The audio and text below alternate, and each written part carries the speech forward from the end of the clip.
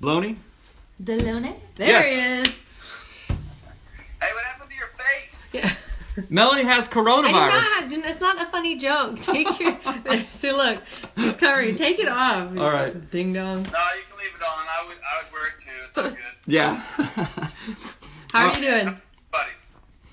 Doing good, man. Feeling good. Yeah. Again, cold shower. I'll talk about it every time, but it works so dang good. I'm back. I'm back. All right. Where'd it go? You're so back you left? I know. There we go. Oh, okay. All right, let me turn this up here and make sure all our stuff is good to go. We're also going live on our Facebook feed, but it's just an extra thing for We'll see if it works. For our It's a listeners funny over there. experiment. You gotta quit hitting this table, brother. yeah. So Goodness. okay, let's get stuff set up. Ready to rock and roll? I'm ready. Yep, we are ready. Okay, that's cool. All right. All right, so you guys, welcome to Anatomy of Marriage Live. We got the awesome and superfluous. I don't even know what that means. Superfluous?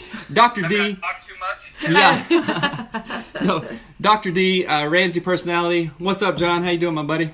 What's happening? How are you guys? We're good. We're good. It's sunny out here in Seattle. Is it cold in Seattle?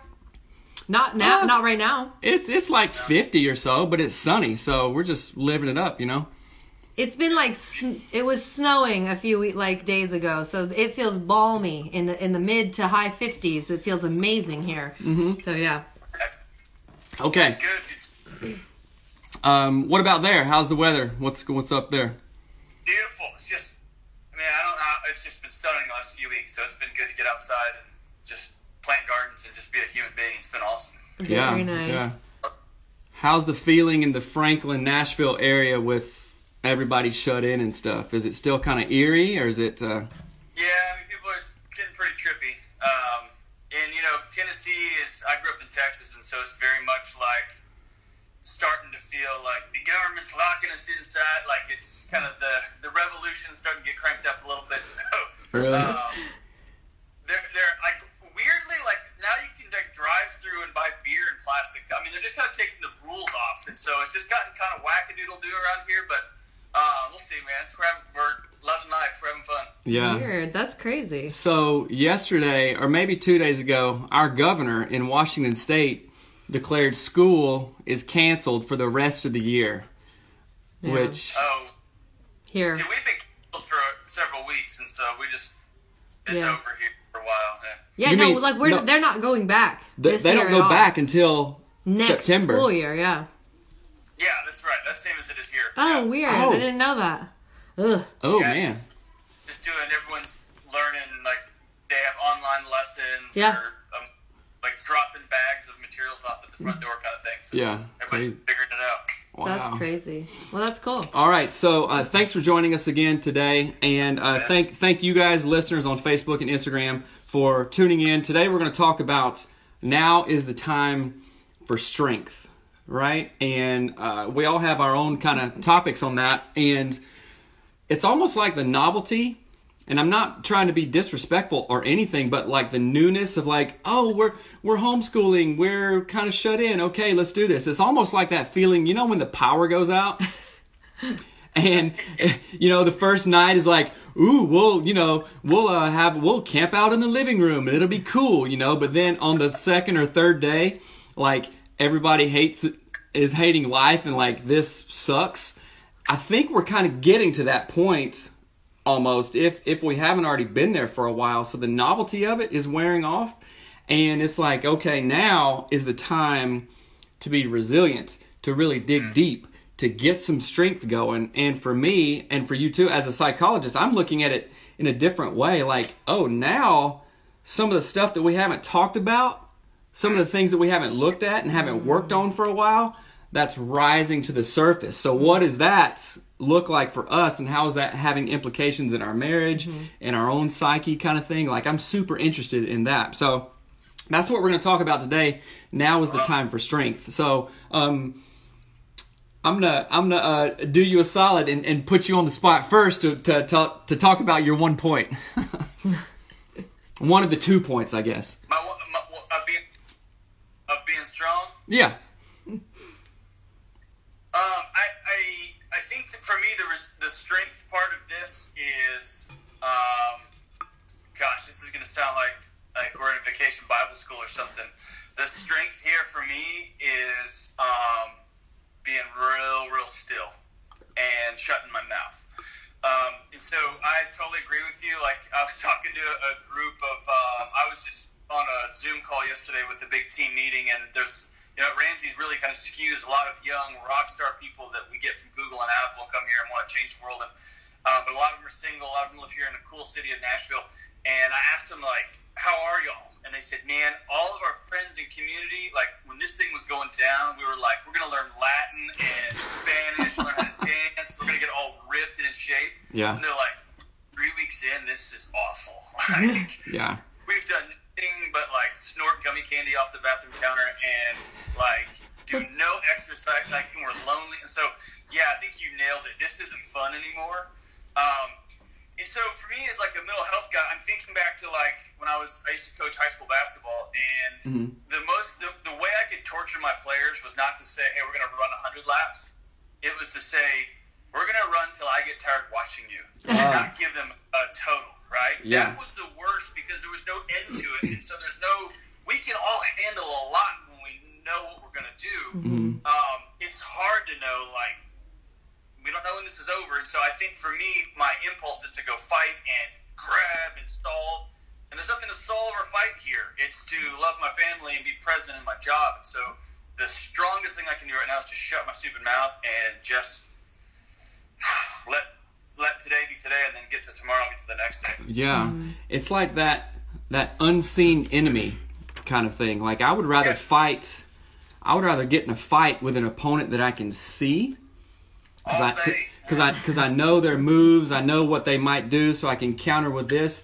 And that's a really interesting point. So my grandma was born in England, right? And she's 93, and she still drives. She lives at home, all kinds of stuff. And I was talking to her, and I was like, Grandma, I'm kind of lonely, right? This is a lady that was in England during World War II, right? So she literally dodged bombs. And she said, you know what? We could see those bombs.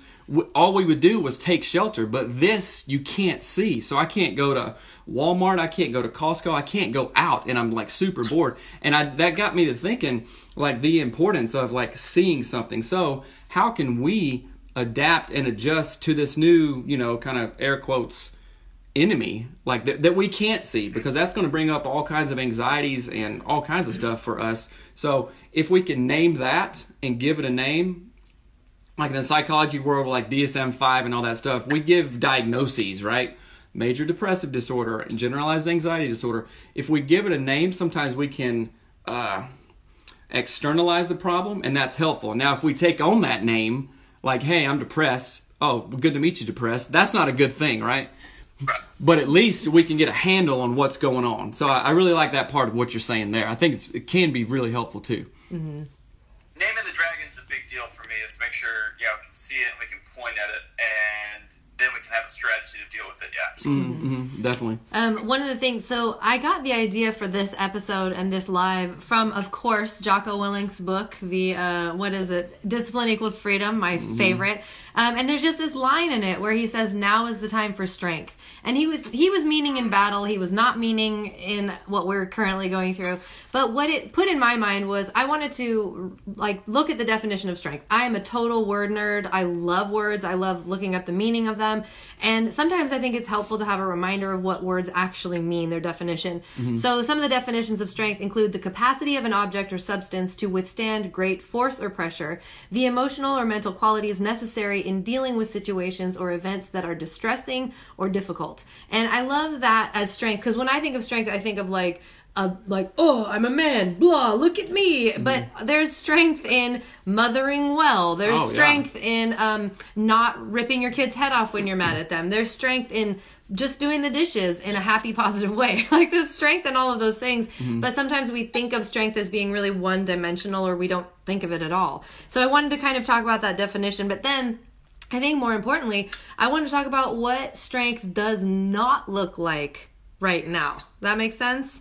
I'm going to throw that out to you both. What does strength not look like right now? And some examples, again, are when I am not being strong in my being stuck at home, being with the kids, whatever, that usually looks like giving in, being mad, telling someone, like either my spouse or my kids, why I think they're wrong or why they've made my life harder, right? That is it. Those are some examples of not being strong. Can y'all think of some too? I think for me as a dad, you might resonate with this, John. Examples of not strength would be going into my own brain and kind of focusing too much on myself. Jocko Willink, again, talks about looking down and in instead of up and out. So for me, as my several responsibilities as a dad, as a husband, as a worker, if I'm looking down and in, then I can't see what's up and out. Oh, what do my kids need? All three of them. What does Melanie need? What do our listeners need in that way? So not having strength would be looking down and in, right? So, I mean, looking down and in is important, and that would be a really good time. Like for me, I get up in the morning early and journal, so maybe that's a time of down and in. You know what? The kids are safe at sleep. Melanie's doing her own thing.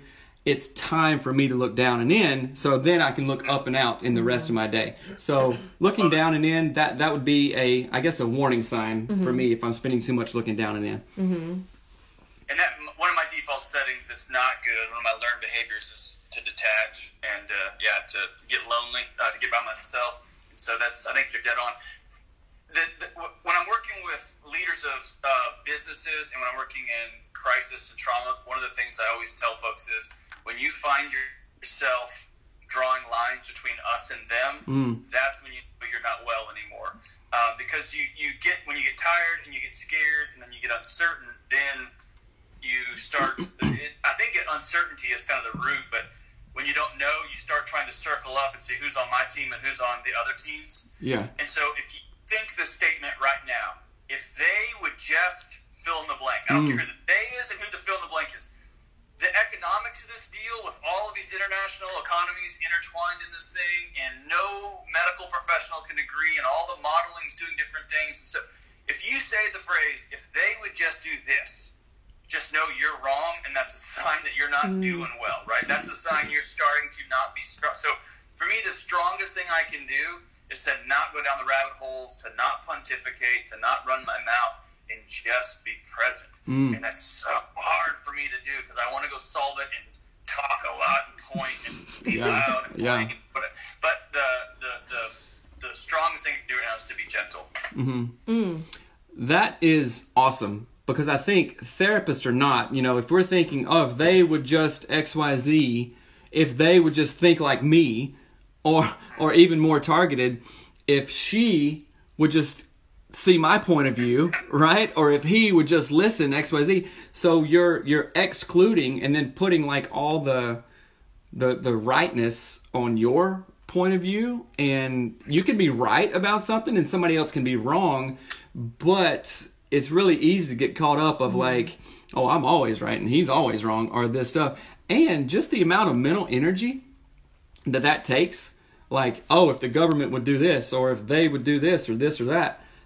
How about this? That's the time to look down and in and go, oh, wait a minute, what am I doing to solve this problem? What am I doing to contribute here for the good of it, right?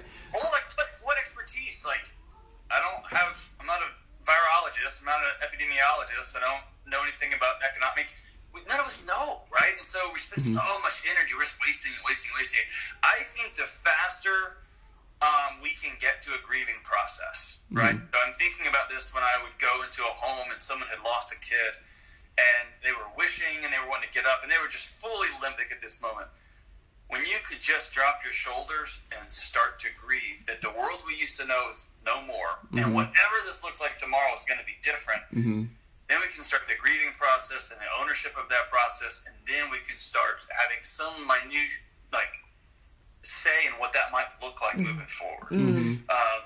But the longer we hold on to this and try to pretend that my husband hasn't passed away in the next room, or that my wife still hasn't left me, or whatever, and we can just start grieving this thing and just say, like, it just sucks. This is just not what we signed up for. It's not what we hoped 2020 was going to look like. It's hard. Yeah. And now we can get on feeling it and then moving on to the next thing. Yeah. That's really good. I've never thought about that. like looking at this as a grieving process, and I'm thinking about the the 4 stages of grief with Elizabeth Kubler-Ross.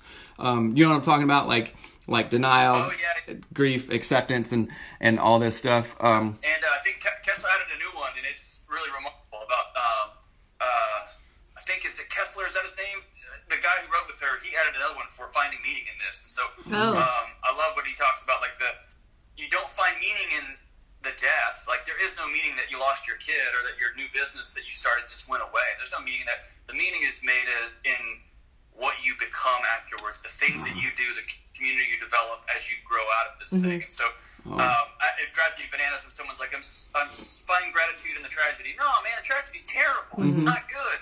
The gratitude is the people who circled you and the new skills you learned as you came out of this thing and who you became. That's where you start finding gratitude. And so I think the faster we can get to a grieving process, and you don't expedite grief. Grief looks different for everybody. But, right. The faster we can just recognize this is just different now. Then we can start to begin that long healing process that we're all going to go through. Yeah. That's awesome. That reminds me of another quote actually in the Discipline Equals Freedom book where Jocko Willink talks about like death and loss and grieving. It sucks. There's nothing you can do about how much that stuff sucks, but you can walk forward in a new way. And I think we lost several really important people, I think about 1.5 years ago to cancer, like all at once, just hugely important people in my life. And I walked away from that going, I can either be crushed by this or I can celebrate their life by moving forward and learning and doing good and like bringing the joy that they can no longer bring to this world and putting it forward into the world. And so I think of, as weird as this transition might sound, like we're in a time that's so crazy and so different. And I want to look 6 months, 6 years out and be like, man, we did that really well. Yeah. Like we didn't freak out. We weren't weak and afraid. We weren't just like hiding and crying. We were doing everything we could to do the best job and to make the most impact and to live the best life during something that was really challenging. And one of the things that I heard in an interview, actually it was on EntreLeadership with Chris Voss, and he's the hostage negotiator guy. You probably are friends with him or something, but you should be. But he was talking about how positivity goes hand in hand with being strong. Like when you have a positive attitude, and he's not talking about like being happy or like loony or ignoring the things that are really important. But when you can be positive, you can actually behave in a way that is smarter. Your brain power notches up a bunch. Oh, sorry. And so the power of looking at this situation, knowing that it's hard, and going, you know what? I'm going to do my best. I'm going to be my strongest. I'm going to be positive about this. That's going to make your choices be wiser. That's going to make your household feel better. And it's going to make you happier 6 months, 6 years from now when you look back and go, you know what? We did crush that. We did do that hard thing really well. Yeah. And so that's kind of the stuff that's been coming to my mind as we're walking through this and people are going through really hard things. And now I'm a homeschool mom for the rest of the year and all of these things. Right? Like, how can we go through this really well, but also know positivity and strength are literally intertwined. And I had this, the same thing of like the definitions of stuff. No, you can't talk. He's hitting my knee. He wants to talk. I'm saying he can't talk. One of the definitions of negativity is the expression of criticism or pessimism about something. And that is not strength. That is weakness. So when we come to these moments with negativity, we are literally like sucking the life and the ability to walk through this well with our negativity. And I just think I think it's important. What did you want to say? Well, no. I wanted to give John a chance to talk is what I was saying. Oh, sorry. It reminds me of one of my favorite quotes from the famous psychologist Amos Tversky, where he said, being a pessimist is, I'm paraphrasing, but being a pessimist is stupid because if it comes true, you've experienced it twice. Once when you worried about it and once when it happened. Yes. So you might well look for the light at the end of whatever tunnel you happen to be going through. And if you don't get out, you don't get out, right? It happens, but there's no reason. I actually think, Melanie, one of the things I think people struggle with when they're in the middle of grieving and they're in the middle of a crisis is remembering that strategic planning a year from now is really a privilege that our modern world has because we've had some stability, we've had some certainty, some of it manufactured, some of it fake. And so this, for all of us now, we're trying to figure out what it looks like certainty looks like. And so this is kind of turning into a joke, but it's serious. I just pulled this out of my back pocket. This is my new strategic plan, and it's for April 7th. And my job today is here's what I've got work-wise, and here's what I'm going to do personally, and I'm going to treat people with respect and dignity. And when I get to the end of today, because, dude, I don't know if Dave's going to have me stay tomorrow, right? And I don't know if radio is going to look like radio, and I don't know what jobs are.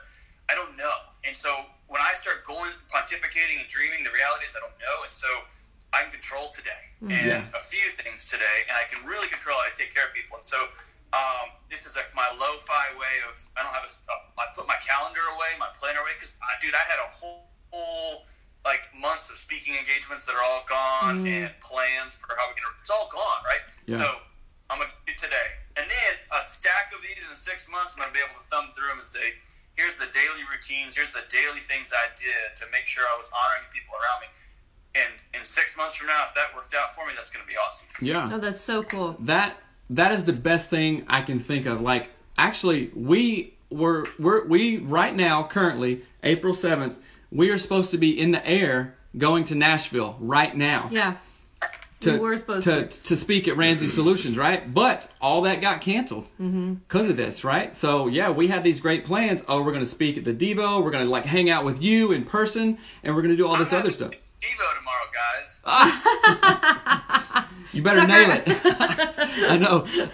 But we were in other speaking engagements, too, that we had at different churches and stuff. All that, poof, gone. So this is giving me a real chance to think differently. Like, okay, 2 weeks from now, 6 months from now, what is it going to look like? So although I'm planning ahead, the most powerful thing that I think any of us can do, and our listeners, and hopefully this is the adding value part to all the people who are watching, the best and strongest thing you can do is control right now what you have in front of you, right?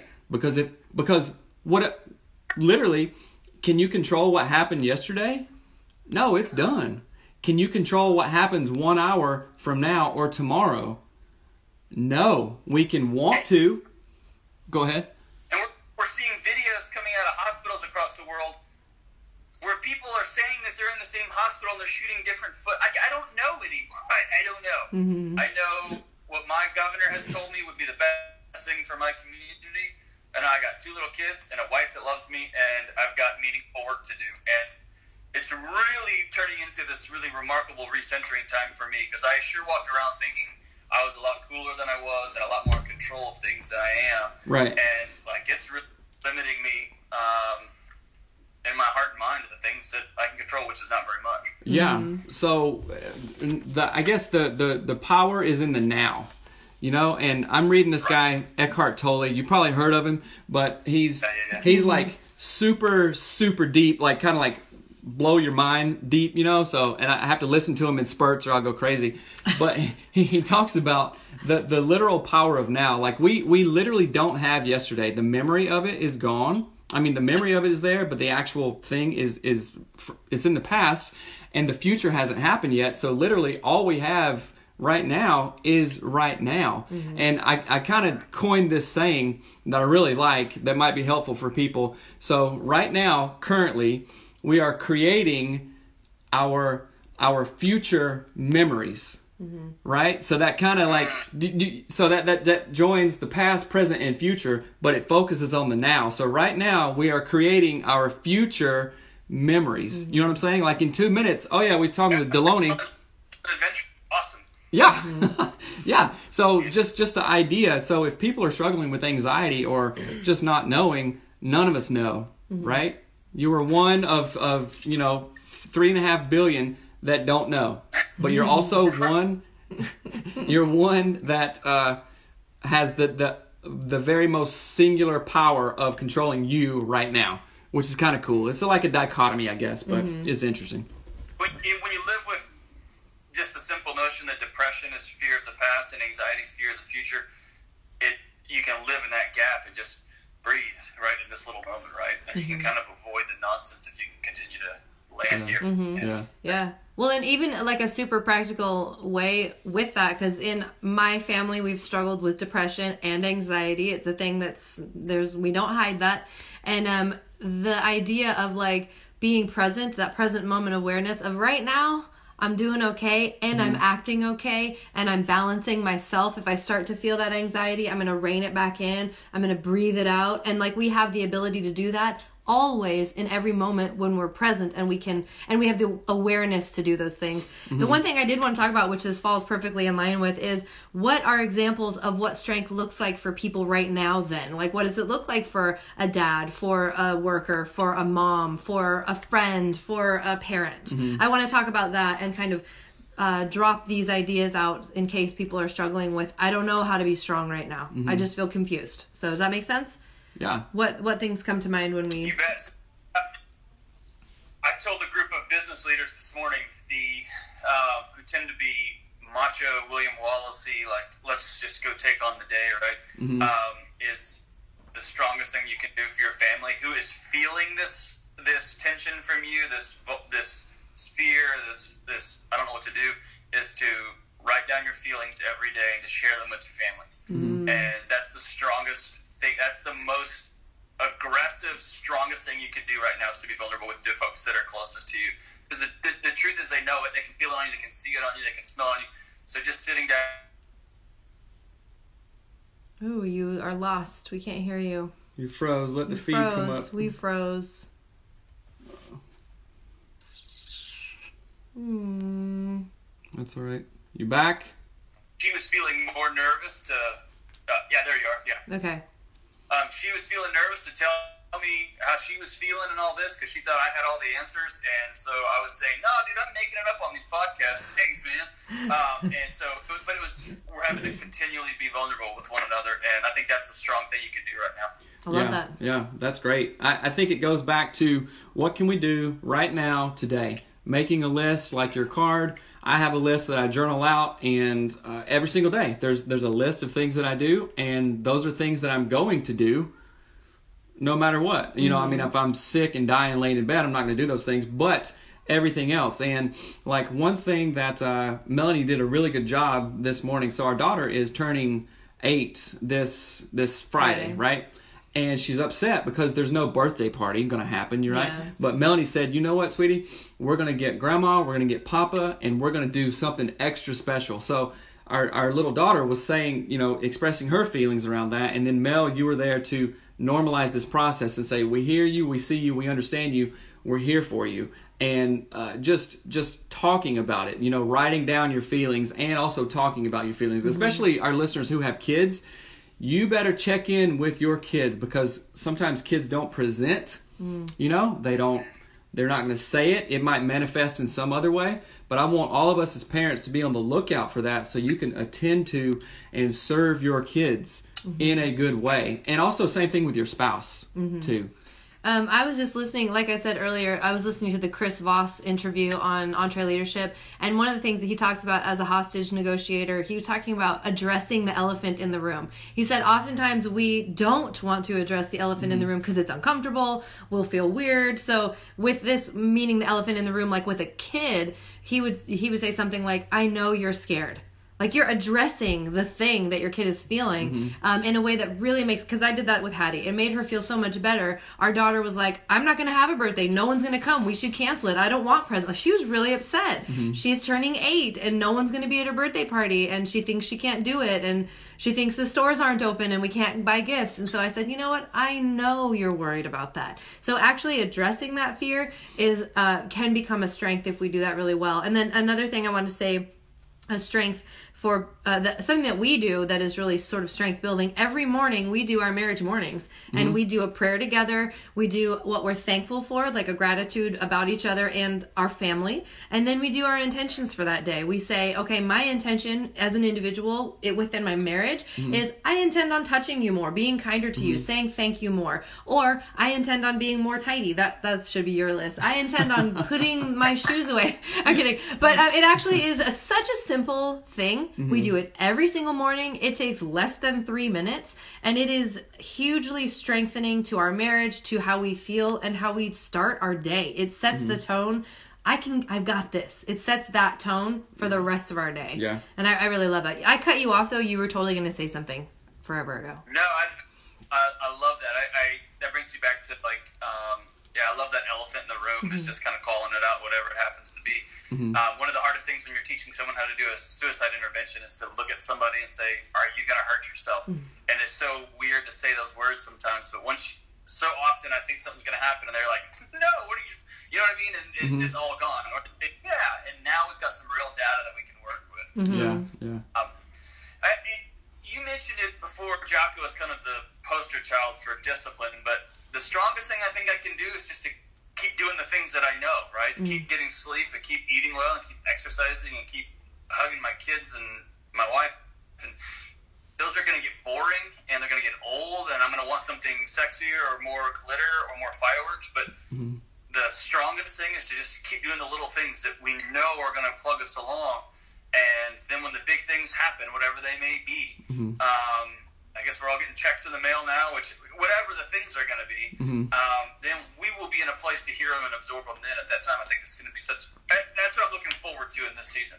Yeah, it's like that. The kind of is the same quote that you said, but progress or discipline is doing the same thing with consistency over and over again. So if progress right now looks for our family just by doing those tiny things, but the progress is like just maintaining baseline and providing a safe and stable environment for my wife and kids. That's not sexy. That's not great, grandiose kind of thing. But you know what? That is the absolute most thing that is needed for our mental health, for our relational health, and even spiritual health. Is like, do the boring things over and over and you will see progress. It's kind of like a bank account or something. Like, I put $5 since I was 3 years old into a thing. Oh, it's so boring. $5, that's nothing. Oh, but guess what? Now I'm 20. Yeah. I know, exactly. So it's doing those same things over and over and being consistent in that, which is, I want everybody just to take a minute and think of that. Like, okay, what can I do today and in the next 6 months? That's just the tiniest thing that will contribute to the overall picture. It's like when you're in an airplane. We've all been in airplanes, right? But that pilot checks his course, his navigation, like, I don't know, every minute or something, because if it's off that much and you go an hour that much, guess what? You're gonna end up in Albuquerque rather than Oklahoma or something, because you're gonna go like that. So constant. I'd rather be in Albuquerque than Oklahoma. Yeah, me too. It's beautiful there. I've been there. But that constant course correction, and right now it's high time that all of us look at what we're doing, look at where we're going, and actually seeing what is lining up with what we want and what's actual reality. Yeah. And I want to say really quickly too, we need to celebrate when we are doing the right thing, even if it's something little. Like, I know that sounds so goofy, but we do that with our kids all the time, to be like, hey, we did the dishes by this time in the evening. Now we can watch a show. How fun. Like, celebrate, because fill your life with joy in this tricky, weird, hard season. And when you are strong, even in the little things, just be happy about it. Celebrate it. I don't know. I love Do why it. not have joy, right? Why not have joy? We're gonna get enough drama, and we're already getting enough bad news. Let's look for the where the lights are in the darkness. I love it. Yeah, exactly. I know we don't need to be sad all the time. So okay, we should wrap it up. What's up, Anthony, my man? Good to see you. We should wrap it up. Anything for people that want to find your stuff, that are our listeners that don't know about you, tell them where to go. At John Delony, Delony. We're starting I've been getting a lot of questions on, okay, cool, you're giving us all these fancy answers, like, what are you actually doing? And so, actually, and this is just serendipitous, tomorrow are kicking off the 30 Days of Wellness, where I'm just going to make a video of just random things I'm doing every single day to give people a picture of, this is the things I'm leaning on in this wacky world right now that are keeping me and my family safe and well and whole. And so if folks join us, hope we can get a whole crew of people that are going to commit to 30 days of just doing whatever, sitting in a bucket of ice water outside your yard or whatever it may be, right? That we can go forward and all be kind of well together as a little herd. That's awesome. Get our way through this time. Yeah, and that's John Delony on Instagram or anywhere else, right? Wait, did you freeze? Did the feed freeze? Are you there? Yeah, I'm on the Facebooks and all that stuff. I don't really know all that. You don't know where you're at? I'm here. Okay. All right. Cool. Well, thank you guys. Thank you, John. Thank you, Ramsey team, for chilling out with us. And hopefully we'll be able to come back next week and drop some more knowledge on y'all and serve you in any way that we can. So, John, thank you, man. It's always a pleasure. Man, and blessings to your gang. We're gonna get through this. It's gonna be awesome. Yes, sir. All right, man. Have a good one. All right. Talk to you later. Bye. Bye. Okay, and then end that one. I think it's still on. Hey, guys. Thanks for joining us. Share to story. What's up, Christina? What's up, Lily? All right, guys. We got to go. Bye. Bye.